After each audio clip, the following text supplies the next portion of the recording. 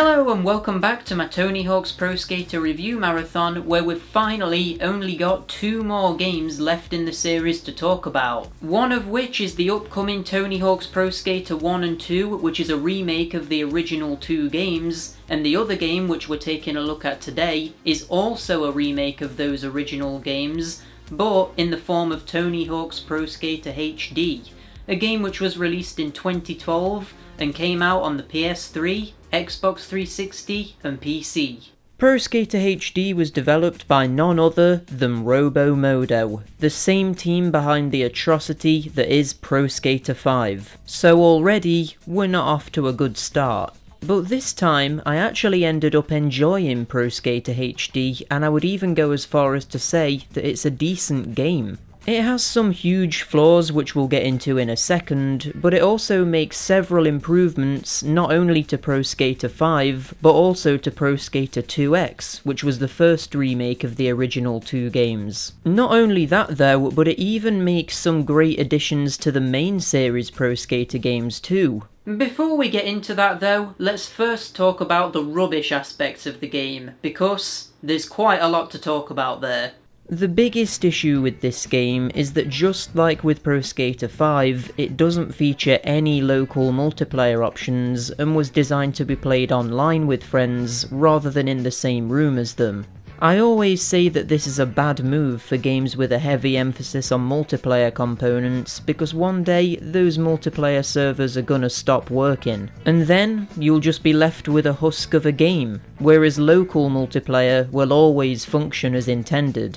If things with Pro Skater HD had gone according to plan, I would assume that the multiplayer servers would still be active and we would be able to take a look at it. However, the game was taken off of digital stores, meaning that anybody who doesn't already own a copy of it can no longer access it. This of course means that no one plays the game on PS3 or Xbox 360 anymore, and the only way you can even play the game nowadays is by getting the PC version through, shall we say, illegitimate means. Which I normally wouldn't condone, but because there's literally no official way to get it anymore, I feel like it's fair game. I'm just glad it did actually come out on PC, otherwise it would effectively be lost to time and I wouldn't be able to play it. So at least there are options out there if you're desperate to give the game a shot. The issue with all of this though is that the PC version of the game, even when it was officially available, didn't have any multiplayer options at all. It had no local modes, no online modes, and not even any online leaderboards. So the one version of the game that you actually can get lacks some of the key features of the console versions. But because the console versions were taken off of stores, they technically don't have any form of multiplayer anyway, so I guess they're the same as the PC version nowadays. So yeah, the bottom line is that the game has no multiplayer options, which for a Tony Hawk game is absolute insanity considering that's one of the main ways people enjoy these games. The second huge negative with this game is that as well as multiplayer, it also lacks Creator Skater and Creator Park mode. I mean, it doesn't even have a botched version of Creator Skater like Pro Skater 5 did. Unfortunately, once again, this means we can't have a round of Created Skater or Realer Skater. But more importantly, this takes away from the element of personalisation the older games have, and results in making Pro Skater HD feel lacking in content. A Creator Park mode in a modern Tony Hawk game could be incredible, and unlike with the older games, you would now have the ability to share your creations online as well as play other people's parks, so I don't know why this wasn't a focus. Interestingly, with the Xbox 360 version of the game, you could actually play as your Xbox's avatar, and this could have been seen as a sort of replacement for the Creator Skater. But the issue there is that the Xbox 360 version of the game is now completely inaccessible, and the PS3 and PC versions of the game completely lacked this feature, making them inferior versions of the game, which really makes no sense. The third issue with the game is that not only is it lacking in content in several key side areas, with the multiplayer Creator Skater and Creator Park modes being absent, but there's also only 7 levels in the base game, making it feel like a best-of compilation rather than a full-on remake. An interesting thing about Pro Skater HD though is that it actually received DLC, which gave the game 3 new levels and 4 new skaters, 2 of which are returning from Pro Skater 3. It also added in the revert move, which debuted in Pro Skater 3 as well. So this boosts the amount of levels up to 10, but considering the original Pro Skater had 9 levels, HD's selection feels extremely underwhelming. It could have had every level from Pro Skater 1 and 2, just like 2X did, and then the Pro Skater 3 DLC could have contained every level from the third game, which I believe would have made this the biggest selection of levels in any single Tony Hawk game, but I guess that's just too good to be reality. Aside from the issues with the content available here though, the other, arguably more important problem is that the game just doesn't feel great to play. There's serious issues with the physics in this game. Very often you'll find yourself moving at a snail's pace because your skater will just choose to not pick up any speed. Sometimes when you go into grinds, your momentum will just halt, making the gameplay feel very stuttery. And bailing will cause you to go into a ragdoll state where you'll sometimes go flying into the sky or get stuck in pieces of the environment, and it just looks cheap as hell. Plus, just like Pro Skater 5, there's no animation of your skater getting back onto the board, and it just fades out and fades back in, and you're magically on your feet again. The overall problem here is that the production value of the game has been dramatically stifled compared to the older games. It probably wasn't given a long development time, and I can guarantee that it wasn't given a big budget either, and really, who can blame Activision for not having faith in the brand at this point? Pro Skater HD was released after Neversoft stopped making the games, but to be honest, even the Neversoft games had started to decline in quality by the end of their era. But after Neversoft wasn't at the helm anymore, the series was treated like a testing ground for gimmicks. With stuff like Tony Hawk's Motion being a Nintendo DS game which used a makeshift gyro control scheme, which had you moving the entire console around like a lunatic. And then we had Tony Hawk's Ride and Shred, which both used a skateboard peripheral to control the game, and you can imagine how that turned out. Pro Skater HD was probably seen as the last shot at reviving the series, and this is most likely why there aren't many levels, why there's a lack of content, why the game doesn't have a physical version, and why the game was priced very cheaply, only being around $15.99 on release. By the way, I feel like I should mention the reason as to why Pro Skater HD was taken off of digital stores. It's rumoured to simply be a case of the game's soundtrack using licensed songs and the licenses running out, making it illegal for the game to be sold anymore because of those songs contained in the game. However, I seriously doubt that that's the whole story. If this was the case, surely they could have just have patched the game to remove the music entirely, therefore making the game quiet and kinda weird, but at least you would still be able to play it. It just doesn't add up to me, and I feel like the reason the game was effectively deleted could be due to the backlash the game received when it first came out. However, after doing a little bit of research about that, it actually comes across like some reviewers were quite positive towards the game, so it just creates this confusing situation when nobody really knows why the games were taken off of stores. So the game has flawed controls and physics, no multiplayer, no customization, very few levels, and a lack of production value which is seen in the boring menus, the fact there's no live action opening or unlockable videos, and in other areas like the fact you can't view a track list for the background music and customize it anymore. So with all of this being taken into consideration, why do I still like it? Well, firstly, I love how it actually addresses some of my problems with Pro Skater 2X. The levels from Pro Skater 1, which are warehouse, mall and downhill jam, have new goals added to them, which makes them feel more in line with the levels from Pro Skater 2. The scores required for the high, pro and sick goals have been increased to compensate for the fact that you can now manual and achieve much bigger combos. And there's also cash collectibles in every level too, as well as a cash reward for completing goals. These are really great changes made to the more dated levels, and it brings them up to the same quality as the levels from Pro Skater 2. Speaking of which, the goals in the Pro Skater 2 levels are unchanged here, but that's fine because you don't really need to add anything else to these anyway. The levels taken from Pro Skater 2 are School 2, Hangar, Venice and Marseille. So overall you've got a pretty great selection here, even if it is a bit minimal. Another thing to point out here is that the one competition level featured in the game, which is Marseille, is actually no longer a competition and has proper goals, which I found to be a pretty nice surprise. It's really cool how Pro Skater HD not only gives you some levels that you're used to with the same goals, but it also gives you some levels that you're used to, but with brand new added stuff to find and do, which breathes new life into them. And it also makes some of the unused areas of the old levels actually have a purpose. Where the game somewhat falls apart with its new goals though is with the Pro Skater 3 levels, where we have Canada, Airport and Los Angeles return.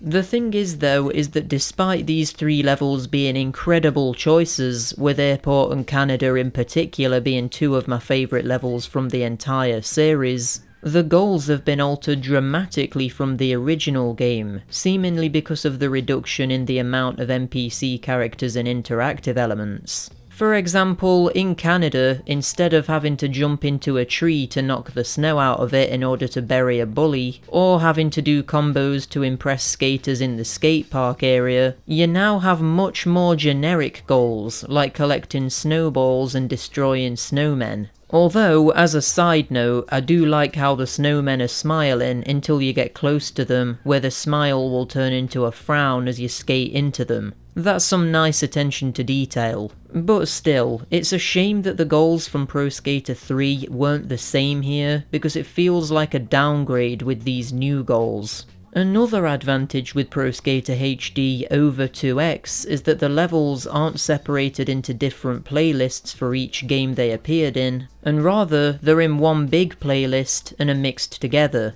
I personally really like this because it makes all of the levels feel like a part of the same game. But what I will say is that if this game would have had every level from Pro Skater 1 and 2, maybe the option to make the levels appear in the order they appeared in the original games would have been nice. But seeing as there's so few levels here, that doesn't really matter.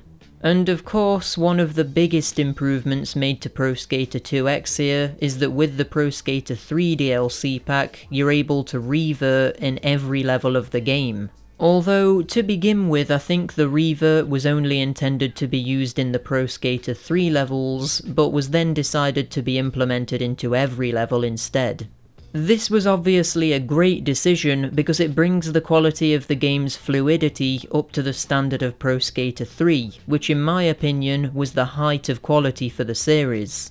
While this is great and it is a positive it has over 2X, I will say that the revert in HD kinda sucks. It feels quite janky and the animation looks stiff. Plus, I found that doing a revert into a manual sometimes outright didn't work properly and my combo would be ended prematurely. And when I say this sometimes happens, I more realistically mean that this happens more often than it actually works like it's supposed to. So that's a massive shame and is another element of the controls and general feel of the game that really lets it down. So far we've been comparing Pro Skater HD to 2X quite a lot in this video, and I want to take a step back from that to take a look at it in comparison to Pro Skater 5, because it turns out that HD is quite a lot better. Pro Skater 5 is just such a mess, even compared to HD. But just a few of the ways HD is better are that, well, firstly, you can actually bail in HD. so the element of skillfully building up combos and the risk versus reward aspect of keeping them going is still present. However, HD almost has the exact opposite problem to 5, which is that I would say you bail too often. Just hitting into a wall or a slight little bump in the road seems to make your skater go limp and fall into a ragdoll state. And to be honest, this is an element of the game that becomes really annoying if you're used to the older games. As you can imagine, the game's addiction to bailing combined with the clunky controls isn't great, and these two things combined make the game feel incredibly frustrating at times. But if you want to look at it positively, I would still rather it be like this than like it was in Pro Skater 5. Obviously another advantage is that the levels are way better, but that's to be expected with these being Neversoft designed levels. The general structure of the game going back to the 2-minute timer and having to complete as many goals as possible in that time is so much better than the structure Pro Skater 5 has. Pro Skater 5 was a lot more similar to Pro Skater 4 in that way, where you start in a free skate mode and have to activate and complete goals one at a time. I really feel like the Tony Hawk games started to go downhill after they strayed from the original structure, because the arcade feel of having that constant time limit just worked so well with the game's design. There's also no stupid gimmicks in Pro Skater HD, like a double jump or ice powers like there was in Pro Skater 5, which is an immediate advantage and shows confidence in the base level design. The last important thing I'll mention here is that the levels aren't completely empty and lifeless in HD. There's vehicles driving around and there's birds sitting on rails which fly away when you get close. There's paper blowing in the wind, and there's even sometimes actual NPCs standing around too. Pro Skater 3 felt a lot more alive than HD. Don't get me wrong, I'm not saying that HD is the pinnacle of the series in this way. But when we're comparing Pro Skater HD to 5, HD is so much better in this area. Probably because HD wasn't developed entirely around playing the game online with other people.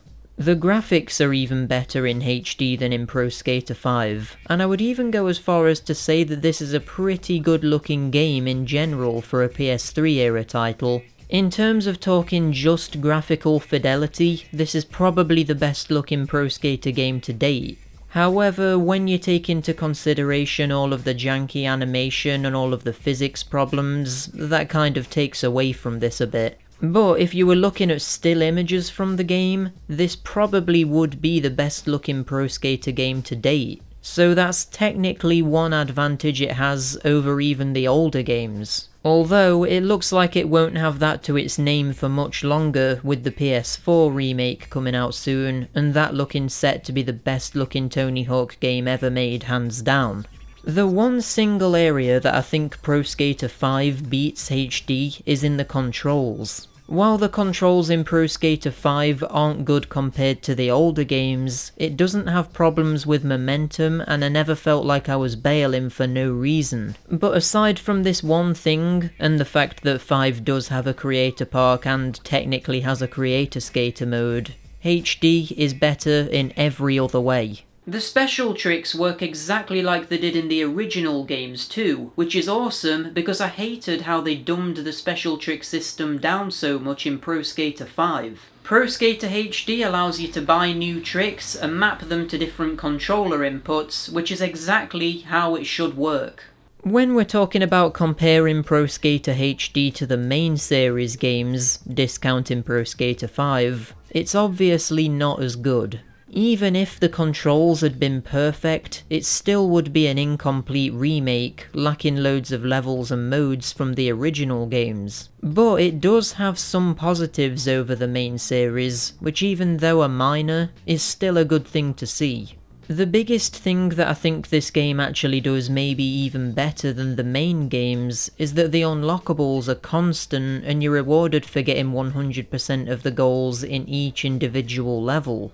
Sometimes you'll unlock a new deck, or sometimes it'll be a new cheat, but these are things we've seen in the series before. But the new thing you can unlock is new game modes. At the start of the game you have access to career mode, single session and free skate. That's the bare minimum of the essential modes that were present all the way back in Pro Skater 1. But then by playing the career mode, you unlock Birdman, Big Head Survival and Projectives, which are all actually pretty damn good and give the game that little bit more content to somewhat make up for how much is missing here.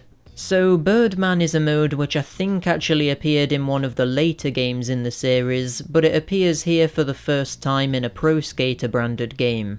This is where you need to collect a bunch of floating coloured orbs, but in order to collect a certain colour, you need to be performing a certain action. So for example, the red orbs need to be collected in the air, and the green orbs need to be collected in a manual. This is a really good concept for a mode, and it forces you to come up with some creative lines to maximise your efficiency with the timer. But the issue is that the controls let the game down massively when you're trying to do so many things under a tight time restriction. In the main game this doesn't matter because it's not like you need any run to be perfect to achieve any of the goals. But here, you do kinda need to do a lot of the levels almost perfectly, and the game is really against you. I found myself not going into wall rides when I wanted to, and seemingly going straight through orbs in the middle of grinds, and it was just annoying. It's a shame because I really like the idea of this one, but it just misses the mark. In an older game this would have worked really well because the controls were much more precise. I also think that this would make an interesting multiplayer mode as well, being a competition to see who can get the most orbs at the end of a time limit. The next mode is Big Head Survival, which is where your head slowly inflates, and when it reaches a certain size, it'll blow up and end your run. So the challenge is to keep landing combos to deflate your head, and the bigger the combo, the more it'll deflate. So do you risk doing a big combo, allowing your head to become massive, and then potentially bail and ruin the whole run? Or do you do smaller combos, not deflate your head as much, but if you mess up, you'll have another chance to do another smaller combo? It's actually a really good idea, and I like it. You actually might remember both of these modes from Pro Skater 5 because they did reappear in that game. However, in Pro Skater 5 they were a part of the main career mode, and as such they felt a lot more gimmicky there. Whereas in Pro Skater HD, they're just these two little extra modes on top of the already superior career mode, and that's exactly how I think content like this should be handled. The third and best extra mode is the Projectives, and this is unlocked for getting 100% as a single skater in every level. This mode is basically another career mode, but it's a lot more difficult, asking you to get a sickest score, which is much greater than the sick score. And it also brings in some of the objectives from Pro Skater 4, like collecting combo letters and getting a high combo. The other two objectives are to find 8 skateboards and boneless the magic bum 3 times. These are a bit bland because they really just boil down to exploring the level even more than what you did in the normal career mode, but it's not offensively bad or anything. Plus, I do find it charming how Boneless the Magic Bum is now canonically Ollie the Magic Bum's brother. That's cute. This Projectives mode is something that I was wanting to be a part of the Pro Skater series all the way back from the first game, and while a similar thing did appear in Pro Skater 4 with the Pro Goals, it's nice to see a similar concept here in the classic timer-based structure. More variety in the Projectives mode would have been appreciated though, because there's only 5 goals per level, and they're all exactly the same in each level too, which is a bit of a shame. Oh, and did I also mention that the Projectives mode has a 1-minute timer rather than the standard 2-minute one seen in the normal career mode? Yeah, that also makes this mode a lot harder too. Another thing that I love about this extra content is that you do actually unlock stuff for doing every level in these modes. You unlock Ollie the Magic Bum by beating all of the Projectives, you unlock the Robomodo robot by completing Hawkman in every level, and you unlock Big Head mode for doing every level in Big Head Survival. So the incentive for doing these modes is actually pretty high. Speaking of unlockables, you'll be happy to hear that Officer Dick returns in this game by fully completing it as any character other than Tony Hawk. and by completing it as Tony Hawk, you unlock Tony Hawk's Pro Skater Tony Hawk, which is a low-poly PS1 version of Tony Hawk, which I think is probably the best secret character in the whole game. Adding to this, you also unlock a new outfit for every character by completing the career mode as them, so there's a bit of a reward for playing the game as every character too, giving the game a bit more replay value than it would otherwise have. The replay value was a lot higher in the earlier games because you unlocked something pretty substantial for finishing the game with each skater, but I think for the shorter format this game has, unlocking everything a little bit quicker in this way makes sense. Just before I wrap things up here, the soundtrack in Pro Skater HD is pretty great too. The licenses for the original 2 game soundtracks were long expired by this point, but they managed to get 7 returning tracks, and then the 8 new ones actually fit with the game really well. The track All Nightmare Long by Metallica was also added into the game as part of the Pro Skater 3 DLC, which is kinda weird because that track wasn't in the original Pro Skater 3. But it's quite a good match for the game, and plus we also got James Hetfield and Robert Trujillo as playable skaters, which is kinda weird, but interesting. I'm putting Tony Hawk's Pro Skater HD in 5th place in my series ranking. Yeah, I actually think HD is better than the original Pro Skater 1. I don't know if that's a controversial opinion, but I'm standing by it. Both Pro Skater 1 and HD have pretty clunky controls, and Pro Skater 1 hands down has HDB in terms of multiplayer. But HD having manuals and reverts, better levels because of the ones from Pro Skater 2 and 3, and it making improvements to the levels returning from the first game, kinda pushes it a little bit ahead of the first game for me. Having said that though, there's just so many things that absolutely kill the game's chances of getting to the ranks of Pro Skater 4, which by the way, despite only being 1 rank ahead of HD, is a way better game. I mean, the obvious thing is that you can't actually get the game anymore unless you resort to nefarious tactics. But on top of that, the lack of any kind of multiplayer is terrible, the sudden loss of momentum and the slow movement speed feels horrific at times. The janky physics when you bail, and how you go into a bail when the slightest breeze hits you, is rubbish, and the general lack of polish and production value makes the game feel lacking when compared to the other games in the series. And all of that isn't even mentioning the lack of Creator Skater and Creator Park, which have been staples of the series for years now. Having said that, it's still decent, and because it goes back to its more arcadey roots, I feel like it's quite an enjoyable little game. It makes some great changes to goals and the structure of the game compared to 2X. I love how both the manual and revert are available in every level. The extra modes are a very welcome addition, and there's actually quite a few things to unlock, which keeps you hooked. What I want to see from the upcoming remake is a mashup of 2X and HD. I wanted to have all of the content from 2X, but with the updated goals and structure of HD. Then I wanted to go even further and expand the multiplayer and online elements without making the entire game all about the online like Pro Skater 5 did.